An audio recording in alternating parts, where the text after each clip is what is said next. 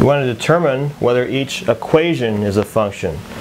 So to do that, it's best to solve for y, and then when we have y that's solved, we can put in some values for x and see if we get more than one value of y.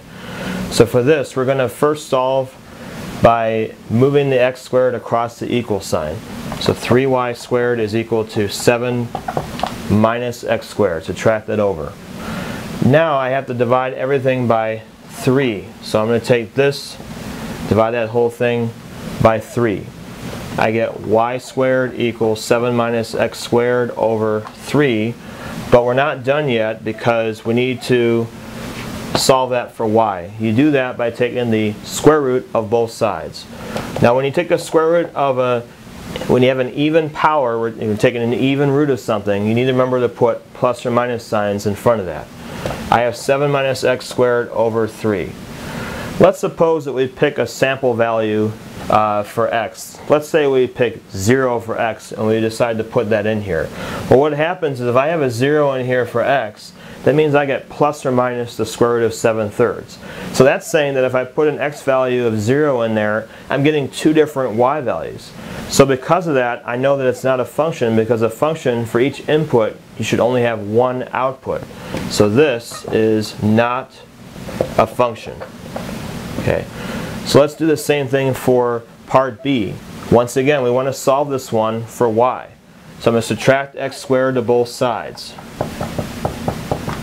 Subtract that over. So it becomes negative here. Now this time I'm taking an odd root of something. When you take an odd root of something, you do not have the plus or minus on it. You're only going to get one answer. So y, if we take the fifth root of both sides, so what that looks like is going to be this. I have the fifth root of this side, and I have the fifth root of the other side. Again, I don't need to put plus or minus on this one. I get y equals the fifth root of 1 minus x squared. Now because there's no plus or minus here, if I put a 0 in for that, I'm only going to get one answer. So for that one input, I only got one output. So for this right here, this particular one, this is a function. So based on this, we can actually come to some general conclusions. When you're looking at these from problems that are written in this form, if you see a y that's raised to an even power, that means that automatically it's not going to be a function, because eventually you're going to have to take plus or minus.